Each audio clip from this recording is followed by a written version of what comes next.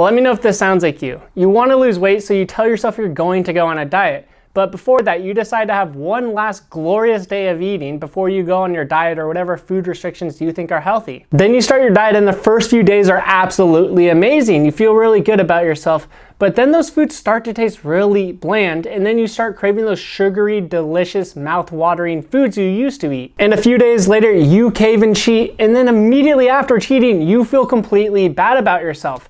But you figure since you cheated this time, you might as well make it a cheat day and restart the diet in a few days. But ultimately, you fail to get back on your diet, which leaves you in a place where you feel bad about yourself because you couldn't keep your word to yourself, your energy levels are inconsistent, you don't lose the fat you want, and you get an upset stomach and other health problems. Now, there's a few problems with this, and the first is that you feel bad about yourself, and that's going to affect your happiness on a day-to-day basis. Your confidence is going to lower, and you don't get the results you want, so you're going to feel even worse about yourself than you did when you first started. Luckily, the solution to your problem is simple. You're falling off your diet because it's too restrictive.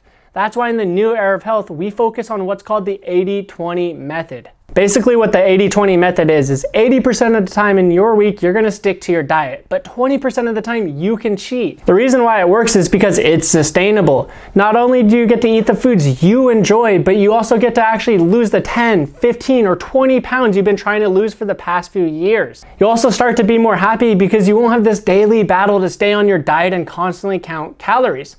And the best part is that you're gonna start enjoying the foods on your diet because you're not gonna resent the diet because you're allowed to eat those bad foods sometimes. The problem is if you don't apply the 80-20 method, you're gonna stay in the same place where you don't have the body you want, you don't have the energy you want because you're constantly eating bad foods and you start to get health problems.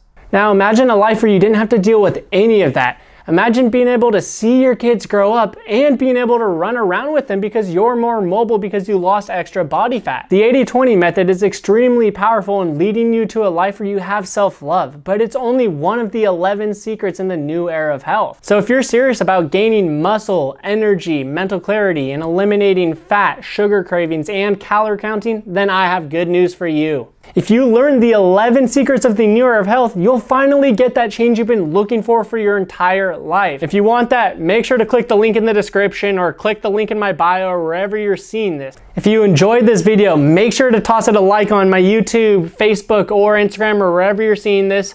And please subscribe or follow me so that you can stay up to date with all my future content.